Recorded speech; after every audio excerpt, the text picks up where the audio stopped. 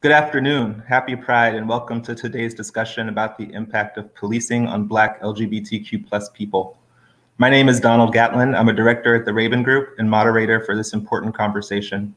This virtual event is brought to you by the members of the Raben Group's LGBT Strategies Practice Group, a collection of Raben colleagues organized to seek new ways to help advance the movement for greater equality. We were already planning for Pride to be different this year because of COVID-19, but nobody could have anticipated the extraordinary moment of activism ushered in by George Floyd's killing, finally calling for an end to police violence against Black people in America. That this moment is coinciding with Pride is particularly salient for the LGBTQ community. At the same time that we commemorate the uprisings queer and trans people of color led to get us where we are today, I don't think anybody can deny that the community as a whole can do more to address the challenges queer and trans people of color continue to face because of racism. One of those challenges is over-policing. The intersectional existence of Black LGBTQ people exacerbates the dangers they face in a criminal justice system fraught with racism, homophobia, and transphobia. Today's discussion will explore the policing practices impacting Black LGBTQ people, the inclusive policy solutions that address them, and the movement-building strategies that can help spur the change we need. Before we get started, please note that we will take questions at the end of the discussion. You may enter yours in the comment box at any time. And with that, I'd like to introduce our esteemed panelists. With us today, we have David Johns. David is the Executive Director of the National Black Justice Coalition. He's a recognized thought leader and social justice champion whose career has focused on improving life outcomes and opportunities for Black people. He's worked at the White House and on Capitol Hill, and he's been a teacher and professor, among many other notable accomplishments. Welcome, David. Thank you for having me. Janetta Johnson. Janetta is the executive director of the TGI Justice Project. She is a formerly incarcerated Black transgender woman and has been an activist and advocate in the transgender communities. Among her many accomplishments, Janetta co-founded the Compton's Transgender Cultural District in San Francisco. It's the first transgender cultural district in the country. Welcome, Janetta. Thank you. And finally, we have Andrea Ritchie. Andrea, is a Black lesbian immigrant, police misconduct attorney, and organizer whose writing, litigation, and advocacy has focused on policing and criminalization of women and LGBTQ people of color for the past 2 decades. She is a national recognized expert and sought after commentator on policing issues. And she works with groups across the country to support campaigns to end policing, police violence, criminalization, mass incarceration, and deportation. Welcome, Andrea. Thank you. So I am excited to jump right into this conversation. I know everyone is on to hear you more than they're on to hear me. So I'm going to go ahead and jump right in and start with you, Andrea, to help us level set a little bit on where we are now. You're obviously an expert on policing and police violence against women and LGBTQ people of color. We're in this moment today in part because the law and order policing that the president keeps calling for has failed to keep Black people safe. What is law and order policing, and why is it particularly problematic for LGBTQ people of color? Thanks for asking. I definitely want to first acknowledge that I am one of 3 amazing experts on this panel, and that I've learned so much, particularly from Ms. Janetta Johnson and David Johns and many folks in community here. So what I'm sharing is what I've learned. And what I've learned in the course of the research that I've done is that the law and order that we're talking about is using the law to maintain the social and political and economic order that this country was founded on, which is one rooted in slavery and anti-Blackness, in colonialism and genocide of indigenous peoples, in shutting down and containing workers, immigrant workers, and limiting workers' rights, but also one that is explicitly created around the policing of gender and sexuality, that some of the first policing forces in the US, in addition to being slave patrols and what were called Indian patrols and private union busting police, were city municipal forces who were charged with policing literally the lines of gender, charged with policing people's clothing, people's sexual behavior, and framing and projecting sexual and gender deviance onto Black and brown bodies, and then criminalizing them as a result. So the order that the authorities are calling for is one that is destined to criminalize, surveil, police, and punish us and subject us to the kind of violence that the process of criminalization creates, which is that once you designate someone, someone's existence, someone's behavior as criminal or criminalized, then police are licensed to do anything to them. So a law and order agenda has never been about protecting Black LGBTQ lives, and certainly has been always about policing, surveilling, and punishing us and keeping us outside the scope of protection. Mm-hmm. Thank you for that. Janetta, I'm gonna come to you next. So transgender people are disproportionately challenged by violence, homelessness, and poverty. They're more likely to interact with police because of these circumstances, but most feel uncomfortable calling the police for help when they need it. How does that dynamic play out for trans women and men of color specifically? Part of it could be like really socioeconomic equity. A large part of where trans people live, we live in neighborhoods that are really not safe for us. And it just puts us at a higher level of risk. It puts us at a higher level of risk of being profiled, because sometimes we stand out in a way that the police target us. And it's just,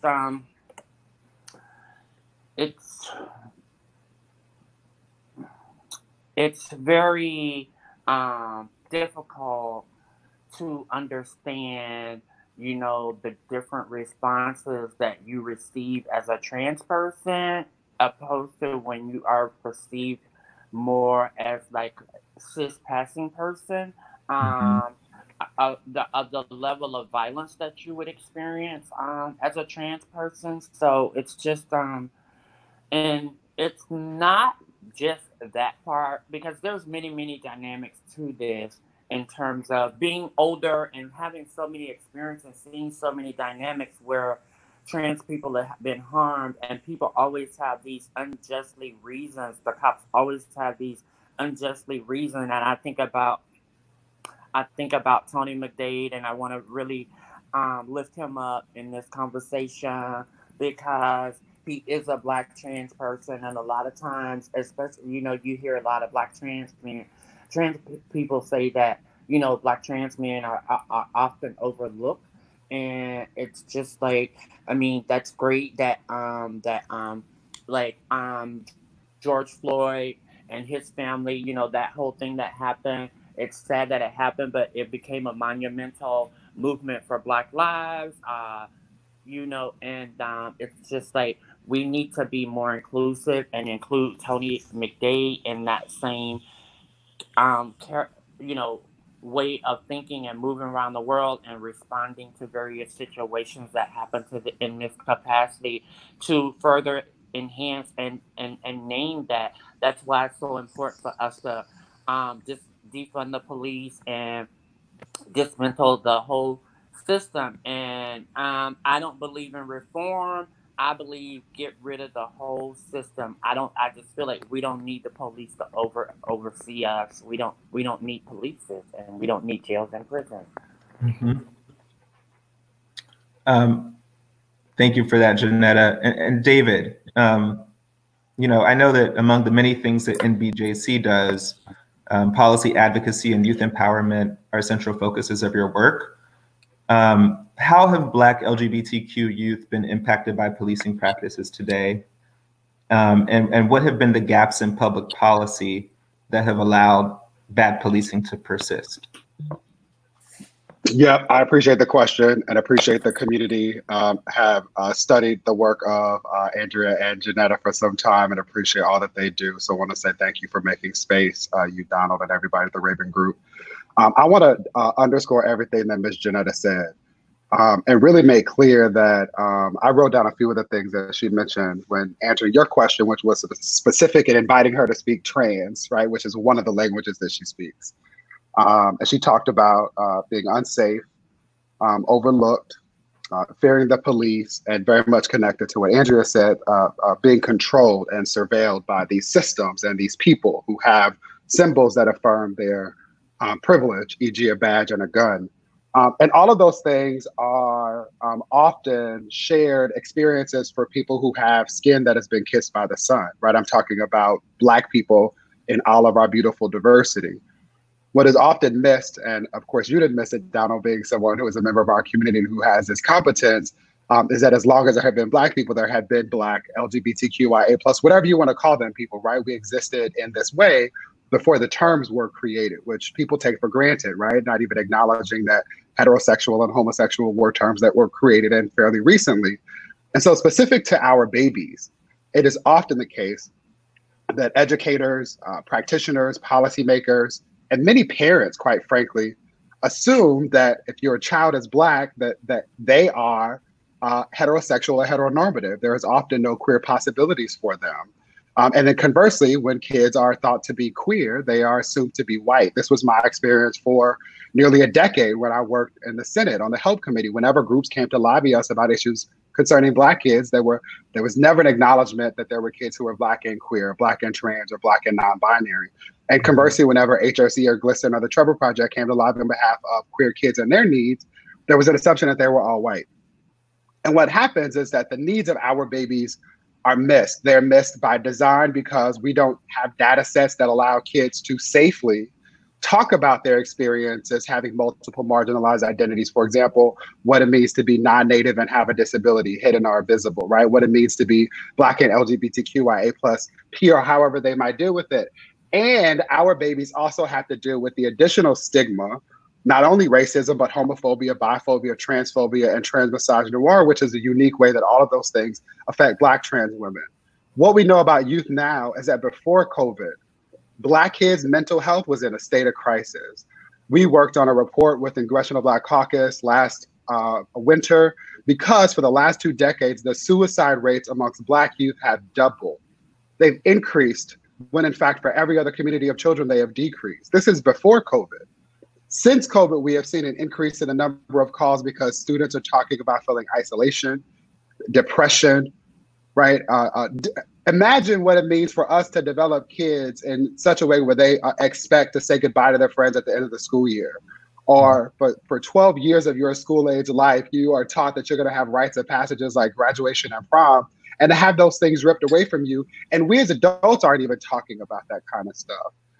And so one thing is mental health, right? We also know that LGBTQ youth who are also children of color face a challenge when they are forced to be quarantined in homes that are not safe and affirming, or they risk being pushed out. We know in places like LA that more than 70% of the young people who are homeless are both racial and ethnic sexual minority students. And so there's a lack of safe spaces for our kids to show up in, right?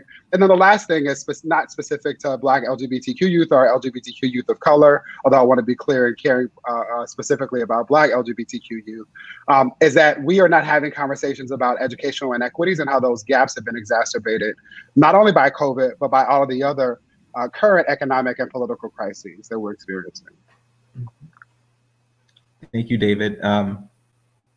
I want to give anybody who wants to a chance to respond to anything that's already been said. The next question I'm going to pose is to all of you, but I don't want to stifle anybody's response if you had something burning that you wanted to mention. I wanted to talk about, when you talk about mental health and when you talk about Black trans safety and safe space, talk about how Black trans-led organizations and Black-led organizations are so underfunded, and that basically we are so exhausted trying to hold so much and do too many things, and it's based on our survival and our existence, and to create other opportunities for trans TLGBTQ folks, and it's like I feel like systemically we are not supported, so we could never be sustained, and we will always have to. We will always be extremely exhausted at the end of the day, at the end of the week, because we have to work extra hard to fill all these different gaps that we don't have the funding to.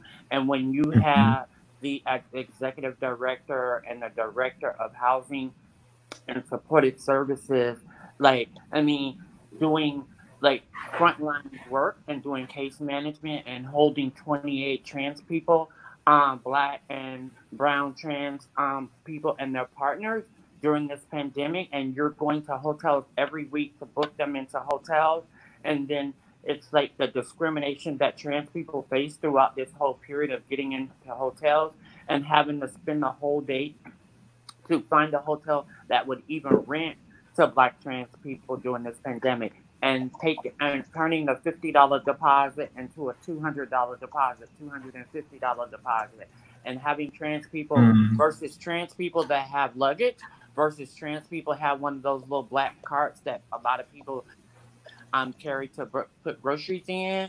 Like when I went in with trans people that had luggage, their deposit was $100. I go in with trans people that have one of those carts, their deposit is $200, and it just keeps going on, and it's just trans people need to be funded a lot better, and also Black trans people need some capital, and I think about all the Black trans-led organizations in the South. I don't see why they can't own their own building. You know what I mean? I don't see why they can't own their own space. It's just like we got to figure out how to make sure that trans people are a lot safer, and it's going to require capital, because at some point we're going to have to stand on our own. But we don't have that type of capital. We don't have that within our community to organize in that way. And how do we make that happen? Yeah. No, obviously, super important. And I think related to this next question I'm going to pose to all of you, we've heard the stories about Black non-LGBTQ men, Black straight men, and their interactions with the police, in many cases fatal interactions with the police. But we don't hear about these stories as they relate to Black LGBTQ people very often. Certainly not to the level of detail that you were just describing, Janetta. But obviously, there's a tremendous amount of police violence that Black LGBTQ people are facing. Why is it that we don't hear more about these stories?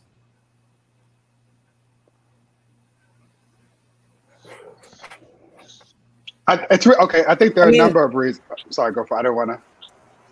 No, you go. There are a number of reasons, right? It's not lost to me, Donald, that even in your introduction, you named George Floyd, right? And I think some of that is that people don't appreciate that these moments that matter are connected to a longer movement, right? It should be lost on no one that we're having this conversation in Pride Month, and that there would not be a Pride Month or Stonewall anything if it were not for Marsha P. Johnson, a Black trans woman who existed before the term was created, but is often erased when we talk about the gains that the white queer movement likes to celebrate and claim as their own. And so the short answer, I think, to this and to probably every question that you're going to ask is white supremacy. It's a function of how, what Black feminists refer to as the sign systems and symbols that allow this matrix of domination to work and allow these things to be created, legitimized, and be invisible at the same time. It is also because cis, hetero Black folks or Black folks that have access to those privileges, who can pass, to use a term that someone else offered, have not had to build up the reflexive language and knowledge and competence to do so. They're not connected to community. They're not introduced to individuals who some of us now just shared a statement about Brayla Stone, a 17-year-old Black trans girl who was murdered in Arkansas, right? Like we have not as a community created the space for us to have conversations about intersectionality. not just about intersectionality with regard to sexual identity, gender orientation, or gender expression. Hell, we don't even talk about Black people that have disabilities. And so I think, again, it is one by design. I think that's the point that I'm trying to make, and I just want to say it that way. It is by design. It is a function of white supremacy. It is a product of the flattening of race. It is why we talk about Black and white as if those are the only two things, and forget that there are Afro-Caribbeans and Afro-Latinx people and people that, again, show up with intersectional identities. And because we have not gotten to the point as a community of holding each other accountable. And again, I want to be clear as I talk about the community that there's not a single community that has ever gotten along, met and had a convention and agreed on an agenda. And so I don't have idyllic expectations about what it is that we can do, but appreciating that we are often connected by this linked fate that very much is anchored by the oppression that Andrea talked about when we started this conversation. We have more of an incentive and an obligation to work better together and hold space for each other. I think I definitely agree with everything David just said, and would just add that the story of state violence has been constructed around the experiences of Black cisgender heterosexual men, even as, you know, as we saw in the case of Tony McDade, the same forms of violence are happening simultaneously and in public view against Black trans folks, whether it's Tony McDade, or against Black trans women like Kiwi Haring, who was killed by police in St. Louis, which was an epicenter of uprising post-Ferguson, whether it's Kayla Moore, who also was suffocated by police in her own home, who were responding to a call for help. The exact same things happen to Black queer folks that don't get lifted up in the same way. And in part, it's because of the invisibility of any form of state violence that doesn't center the sort of commonly understood protagonist. And also because if we had to contend with state violence against Black LGBTQ people, we would also have to contend with the violence that happens in our communities. And that is something that people are reluctant to do. So you can't talk about the fact that Tony McDade was killed by police unless you also talk about the fact that, to the earlier question you posed to Ms. Janetta, Tony McDade experienced a horrific transphobic attack the day before and was not protected by police. And the only response by police was to kill him.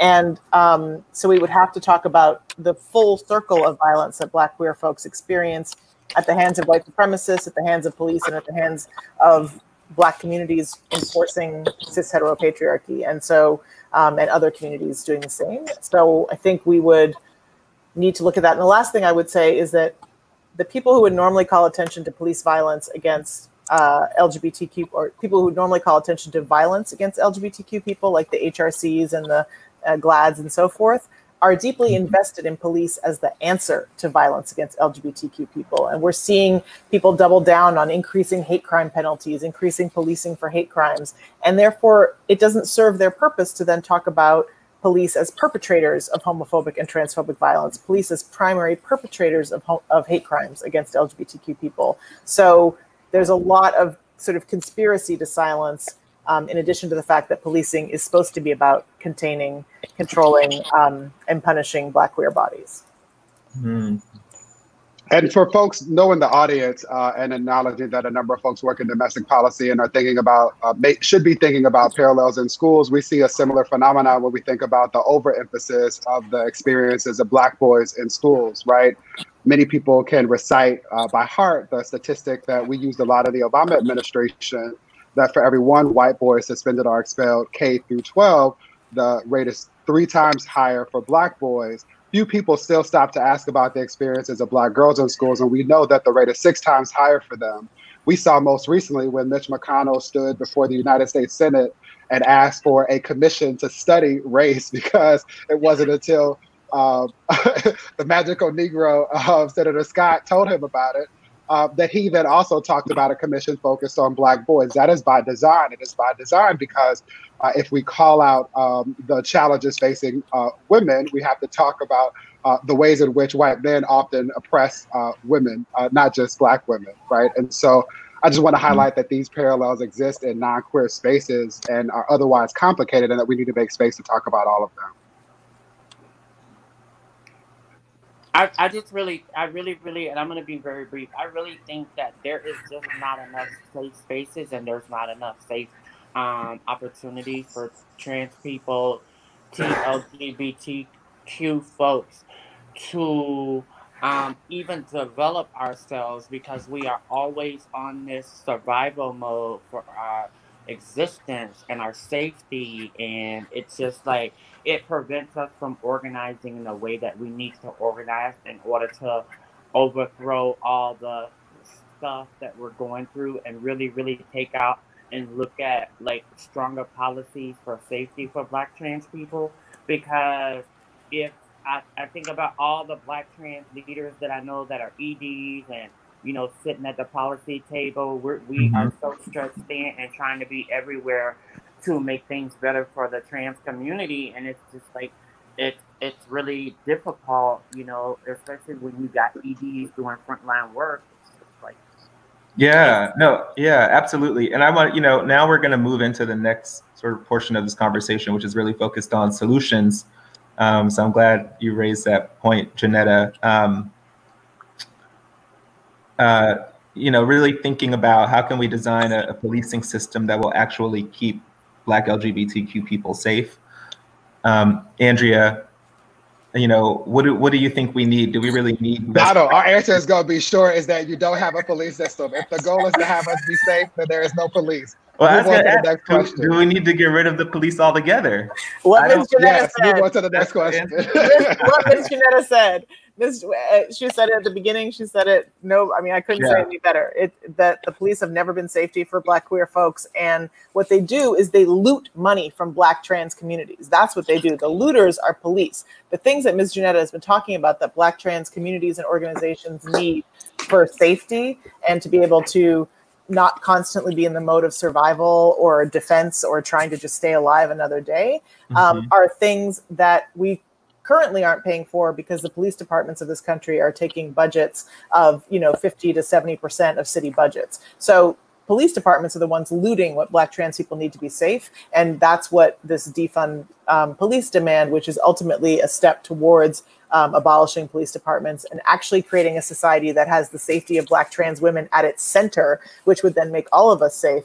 That's the direction that we need to go in, and it needs to understand. And the first thing we need to do is do exactly what Ms. Janetta is saying: is invest in Black trans people and invest in Black trans leadership and invest in Black trans safety and institutions and safe spaces. And then I think that's where we start on a road where we're actually talking about public safety and not about a system of policing that is not about over-policing. It's doing exactly the right amount of policing from its perspective. And from our perspective is any policing is too much policing for us.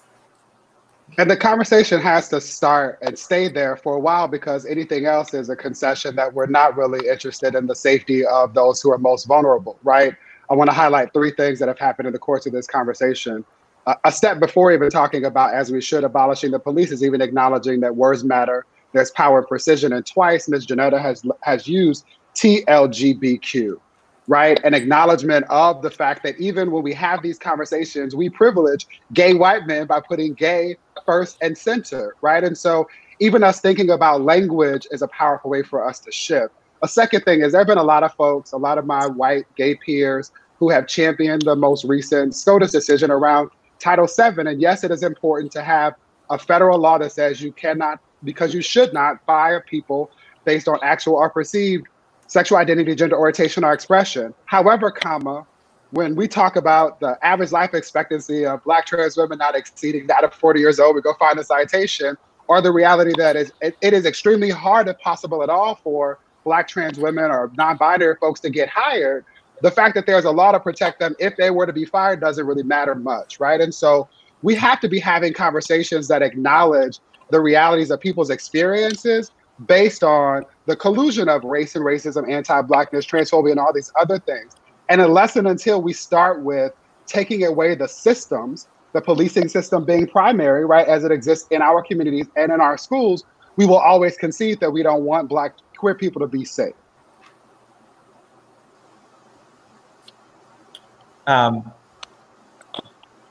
I'd love to get a little bit deeper into the defund the police conversation and some of the specifics there, because while I understand that ultimately we want to abolish police, you know, is the movement already inclusive enough on defund as it relates to our people? And if not, sort of what's missing? How do we get to the right place?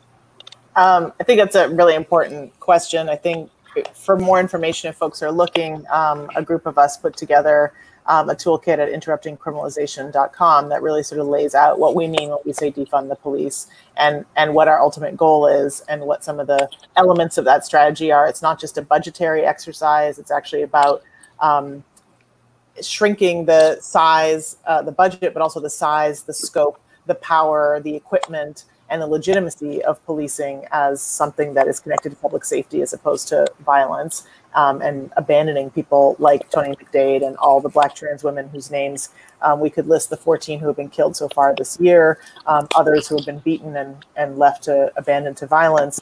And then it's also a question of investing, right? And I think that's the piece where we might be missing not only the experiences and needs of Black LGBTQ people, but also disabled communities, migrant communities, and so forth. So we're talking broadly about investing in housing, or broadly about investing in healthcare, or broadly about investing in community-based responses to violence. But we have to recognize that our communities are also spaces of violence for Black trans people and queer folks, and that if we are looking for housing, we need to make sure that housing is safe for Black trans folks and Black queer folks.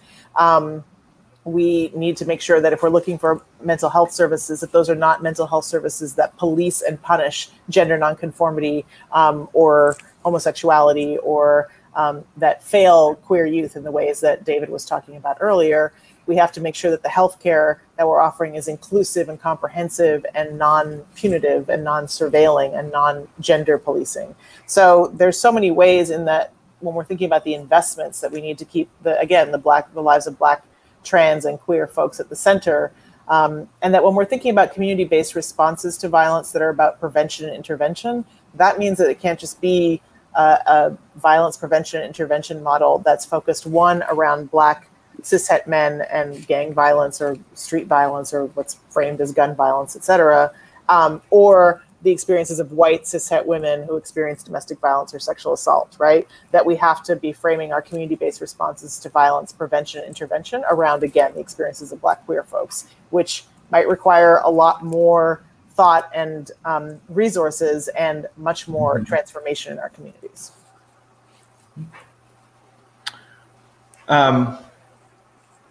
David, I want to go to you on put your Capitol Hill hat back on for a second.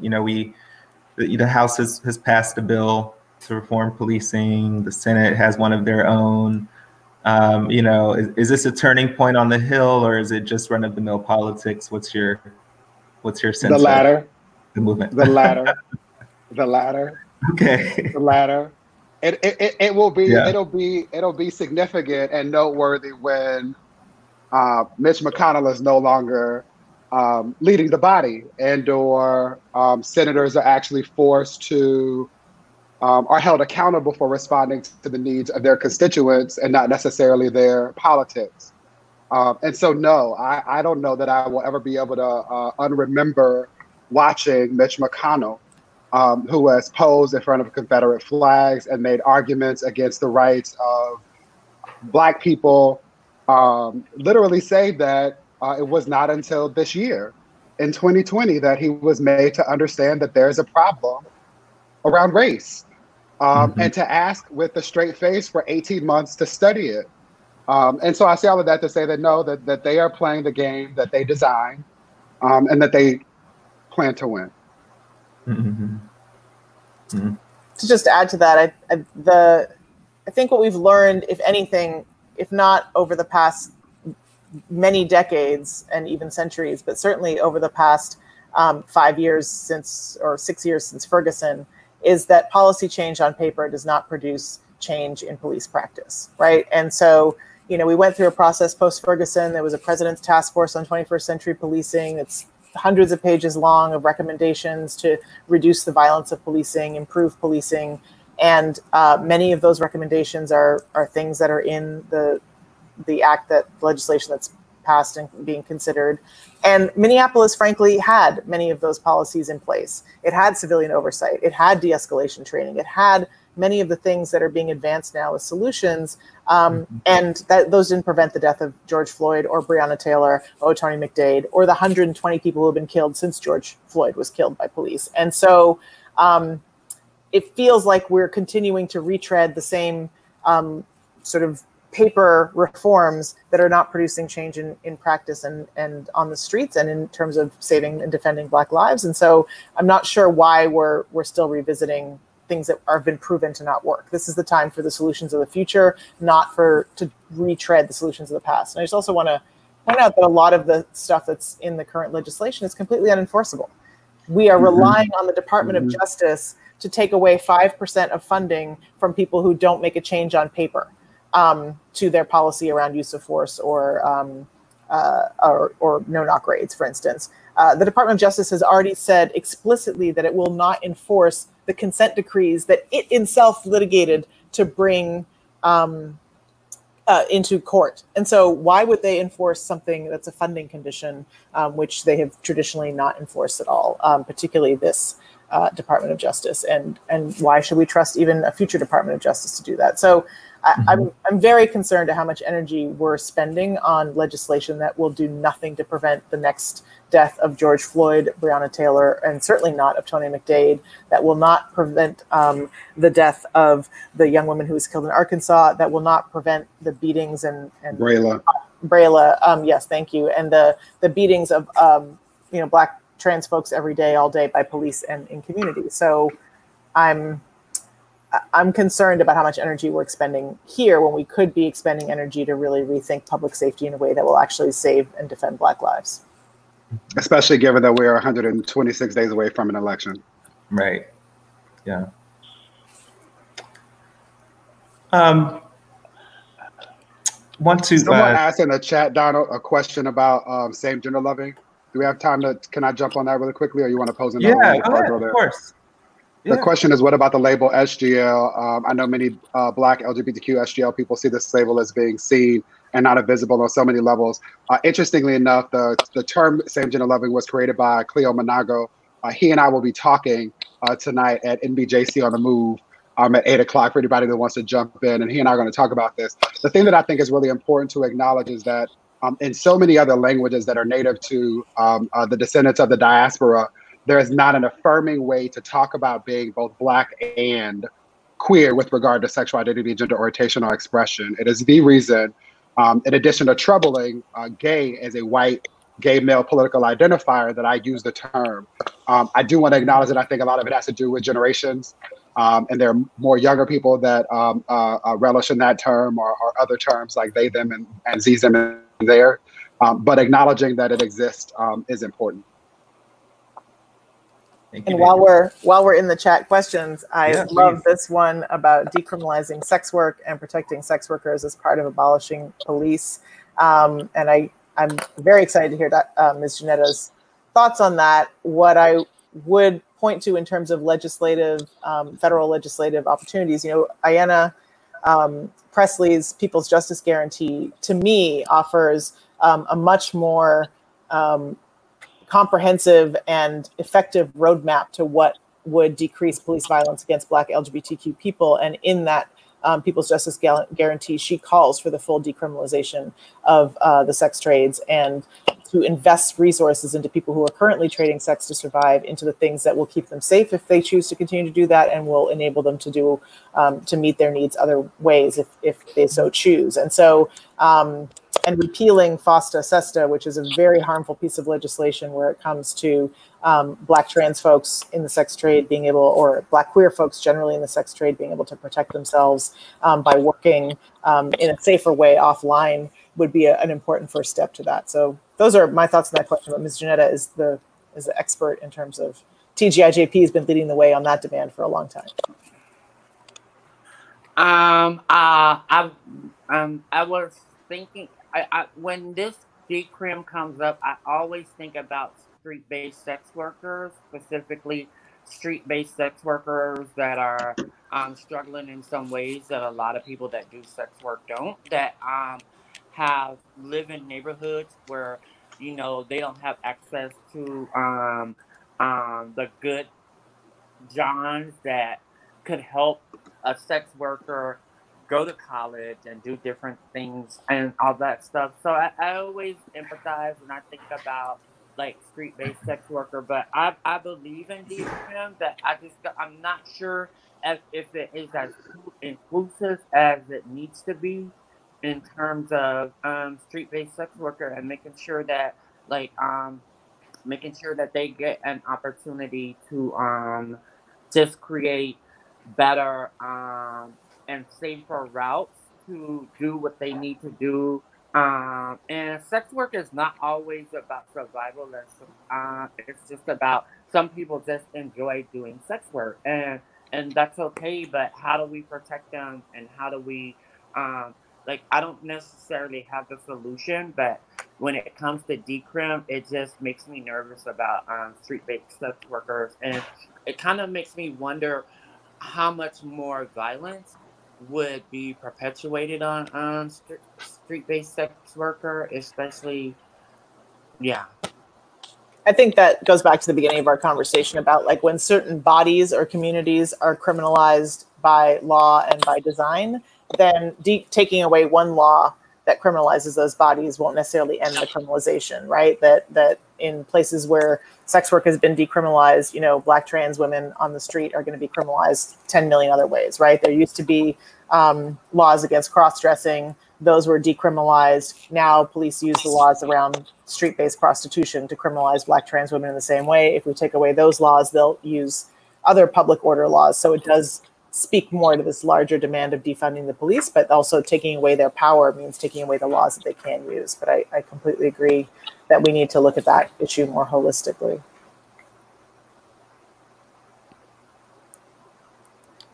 Excellent. I wanted to talk a little bit about, you know, the siloing of movements and what we can do, you know, to try to foster more collaboration between the LGBTQ advocacy movement and the movement for criminal justice reform, if any. It's sort of more of an open-ended question, but my sense of it is that there isn't enough collaboration there, or that there could be more.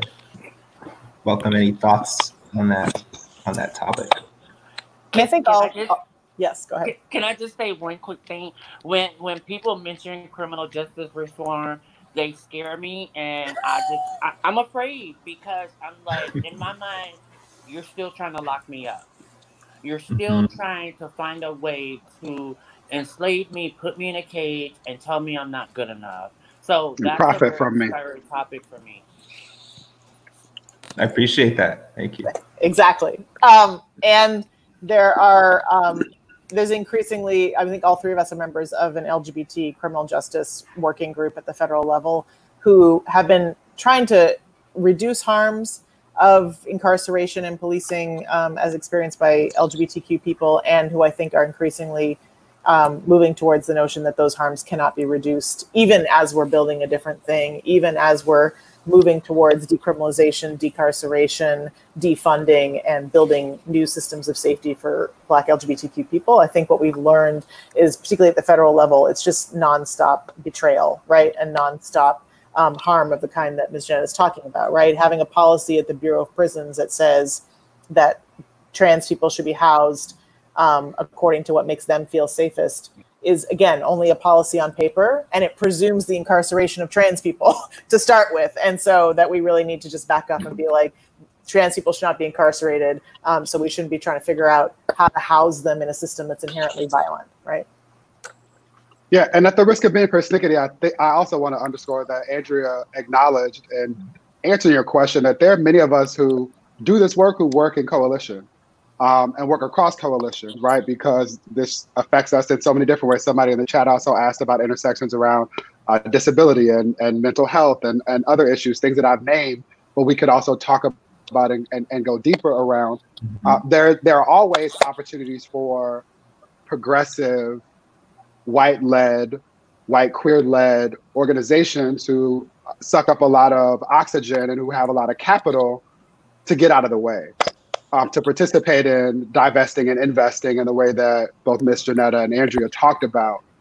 And then this particular moment, while we've seen some of that shift, this has been a lot of my critique around corporate-sponsored pride celebrations, right? Like a lot of the money that goes into having pride parades where there are rainbows and glitter, but no one acknowledges any of what we're talking about, or the realities of Black queer, Black trans, Black non-binary folks, is often replicated in policy spaces. And so we should be having diverse conversations as it relates to how people do this work.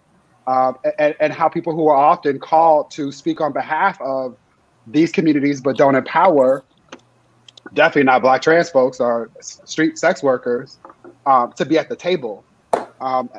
Talking about that kind of shift would allow us to have a different way of imagining what's possible. Mm-hmm. See, I'm gonna say this real quick. I'm listening and I'm hearing about, you know, pride and stuff like that, and all these different companies, because I think about all these different banks that have all these different floats in the parades and spend all this money and all this money. I don't even know. I'd like to know where did all that money go that generally people use to showcase their business, which are businesses that are built on the backs of Black people and slavery. So it's just like that is a conversation that we should also be having, like figuring out, like, even if next year we're still in COVID-19, what are y'all gonna do what are y'all gonna use that money for that you spend on these? Oh no. Oh, you're back. The devil busy because she's talking truth. Exactly.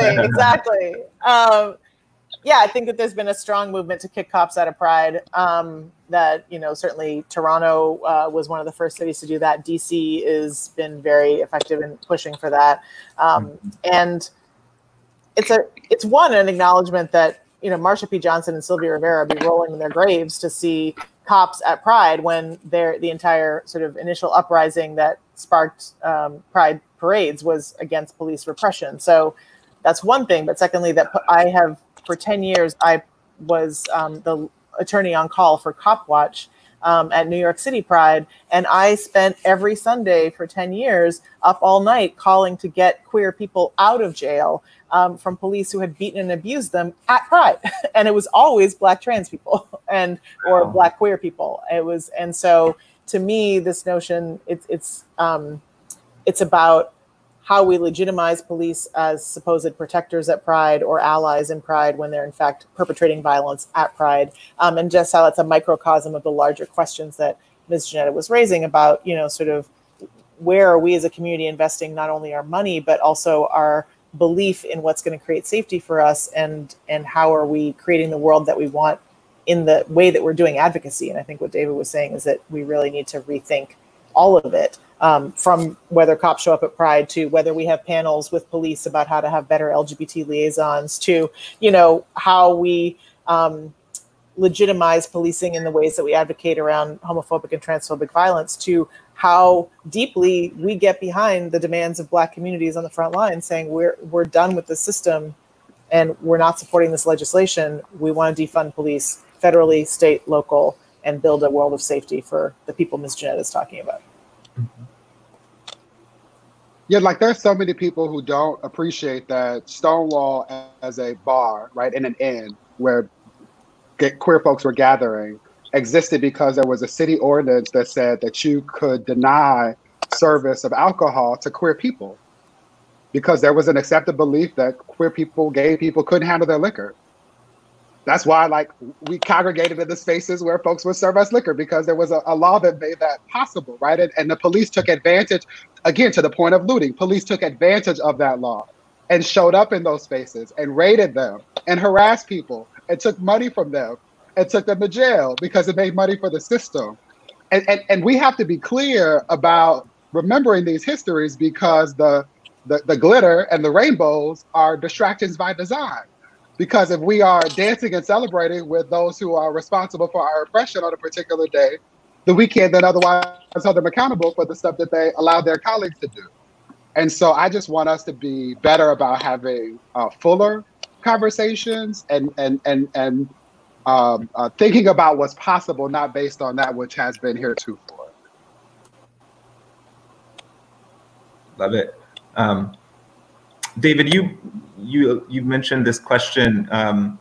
Did you want to go deeper about the intersection of disability? I don't want to skate over that. No, only to say that it's significant that there's an anniversary of the 50th or 55th anniversary of the ADA is coming up next month. It's an opportunity for us to acknowledge that the experience of so many African Americans, right, those who are descendants of enslaved Africans here, have a disability, either because they were born with one or they were made to have one, often because of the process of enslavement or the vestiges that they're in. And so we could do a lot to hold more space for individuals with disabilities, not only visible disabilities, which is where we over-index, but hidden disabilities, and acknowledging that there are often more policy opportunities for us to talk about the connections that we're making here as well.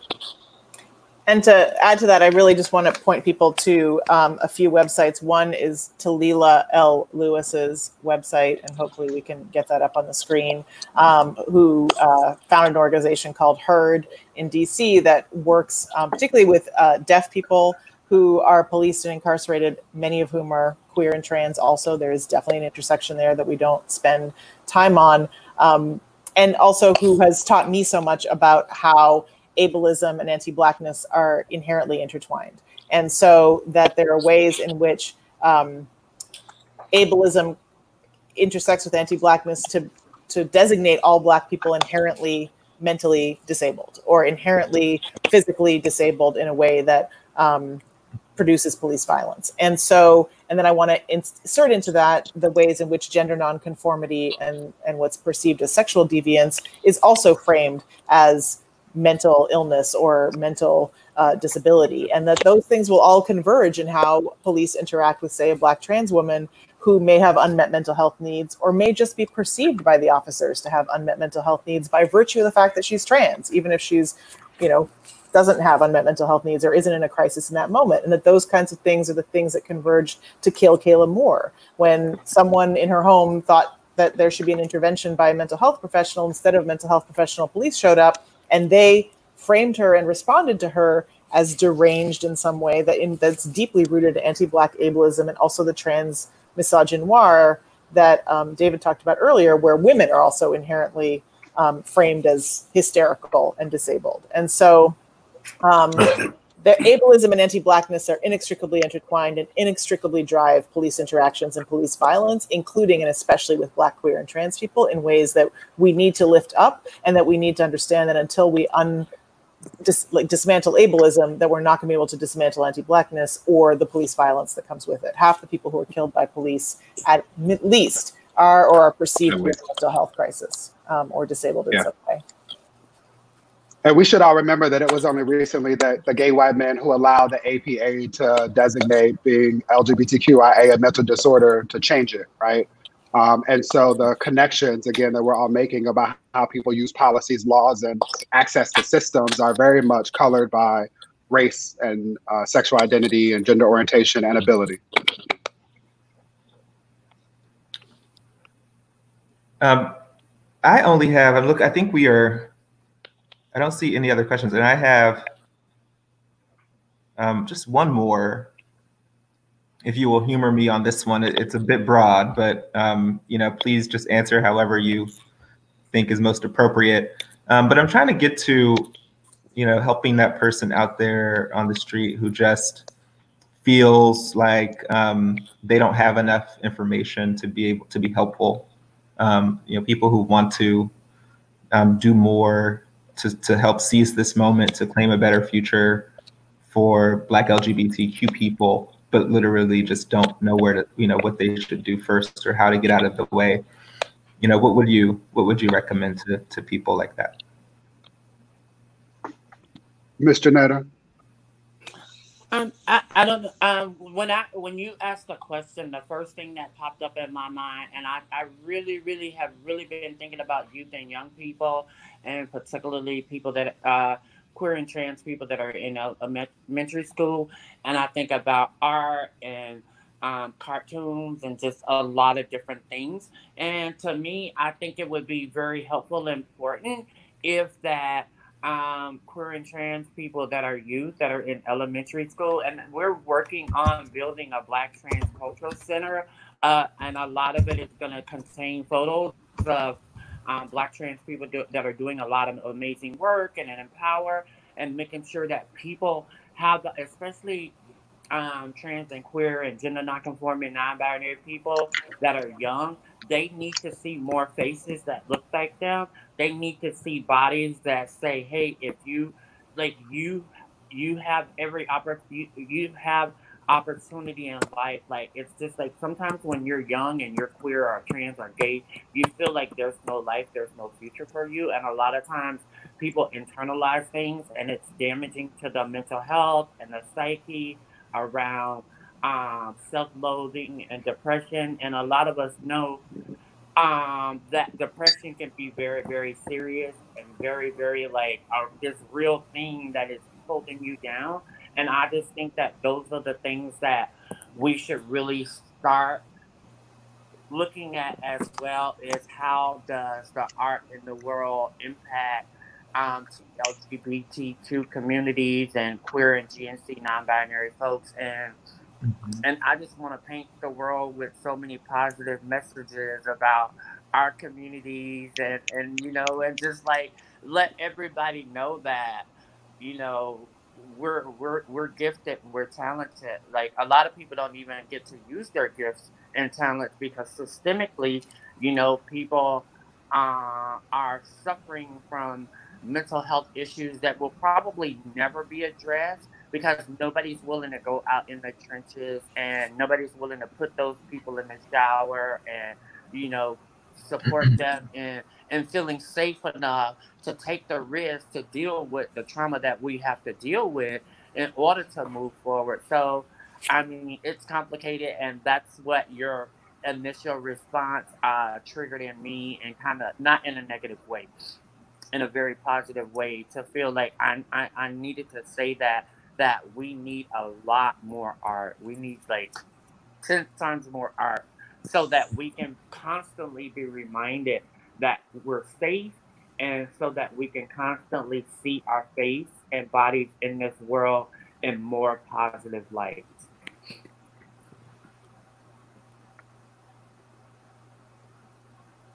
Yes. Andrew, you want to go?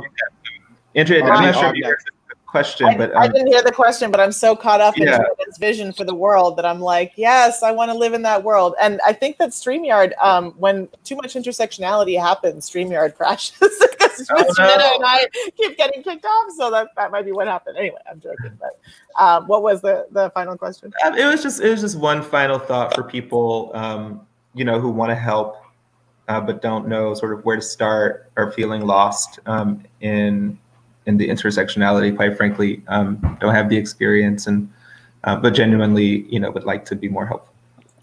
I think it's for people to really think about the role that policing plays in their lives and in the lives of people they care about and in their own hearts. I think that we need to defund and divest from policing financially, but also ideologically, and for many of us emotionally. We need to really believe in the possibility of a world where we don't have to take a system where half the people who experience domestic violence don't even call the police. And one study in Atlanta found that 67% of Black trans women would never call the police. And that when they do call the police, they are the ones who are arrested and beaten, right?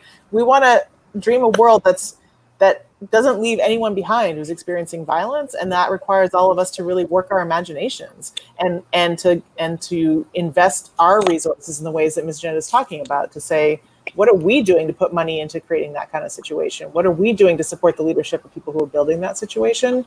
And how can we share in imagining a world where all Black trans people are not just safe and surviving, but thriving, and being able to live into their fullest human potential? And that's work that each of us could start doing today and every day, in how we think about how we resolve conflict, how we address harm, and how we think about needs and how they need to be filled in society, and what approaches we take. So I think each of us can be engaged in that work starting right now. And each of us could start by donating to TGIJP right now, and donating to Black trans-led organizations and Black trans people right now. and thinking about how their organizations and companies can invest in the safety of Black trans people immediately, and start divesting from the things that are keeping Black queer people and trans people unsafe, including police. Yeah, I co-sign all of that and encourage people to invest in organizations that are led by the people who are from the communities most impacted. I also see, it's not lost on me that there's someone in the chat who identifies as a Black woman who was a police officer, whose daughter is a member of our community, and who clearly doesn't agree. And I wish that there was more space for us to ask her why. What does it mean to be a part of a system that was designed to enforce slavery? And for us to have a conversation about that. I also think that, as has been described and as exists on the website that Andrea mentioned, what we're asking for is to acknowledge that experts should be funded to do what experts are experts in, and the police are not experts in a lot of things that they're now asked to do. And so the funds should go to those organizations and individuals who are experts in responding to the needs of communities. Also want to say that I think in this moment, my biggest concern is that seldom are people in positions of power held accountable for their privilege. And often people rush past the discomfort which comes from acknowledging all of the stuff that we're talking about, and the discomfort of appreciating that there are some people who have and face challenges on a daily basis that would break the average adult. And people need to sit with that, right? I think there are too many people who are Black and who are able-bodied and who are cis and who are heteronormative, who are just now asking themselves why they don't have Black queer friends, in the same way that we tell white people that it's not enough to just have one of us. I want people to sit with how they allow themselves to exist in a point in time in which they don't celebrate the diversity that has always existed in our community. And then related to the points that I've already made, there are organizations that have been doing this work long before it was trending, and who will be doing this work long after it is covered in this moment. And so I would encourage folks to find us and follow us, and to seek to not do harm by not getting in the way, by not making it about you, and by seeking to understand how it is that you can shift power and leverage your privilege, which often might require you to ask yourself why you're doing some of the things that you're doing and the relationships that you have, so that we all can stand better together one day. Awesome. I mean, I feel like I could talk to you guys forever, but we have come up on the hour. So it is unfortunately time to end the conversation, but want to thank you all for joining us. I hope, Janetta, you can hear me. I see you're still here. But want to thank all of you for all of the incredible insight you've brought to the conversation today.